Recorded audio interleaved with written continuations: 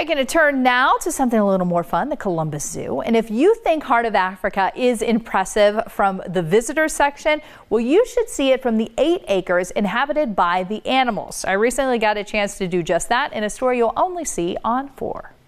Oh, hello. Oh, hi. The Savanna at the Columbus Zoo. Up close and personal and absolutely incredible.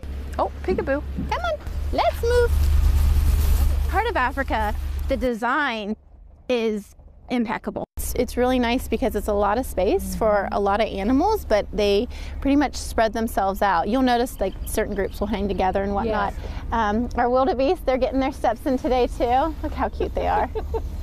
Just ring around the rosy.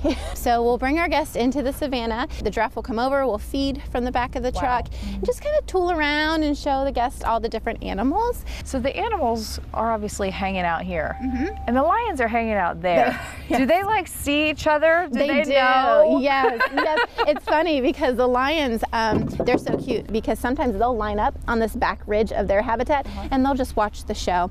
I worked at the zoo for 20 years. And I worked with all different species, but when I came up here, it was just wild because to offer a space like this in central Ohio is like no other. Oh, like the zebras? Hi. Hello, friends. And then we've got our kudu over here.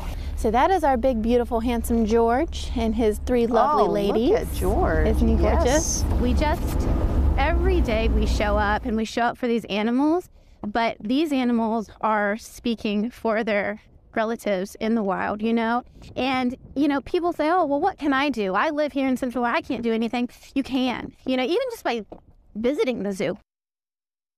And that's the thing, part of the ticket sales for the zoo, part of the membership sales from the zoo, it all goes to these different conservation efforts.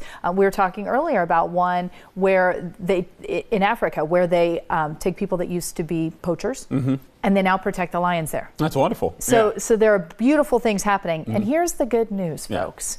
You can actually have the experience that I had out there on the Savanna when Shannon was mentioning the giraffe coming over, eating out of the back of the truck. You can experience that. So that's an awesome opportunity that you can get signed up for, go online and look it up. But hopefully some good weather for it coming our way. Hopefully, that's quite the experience indeed.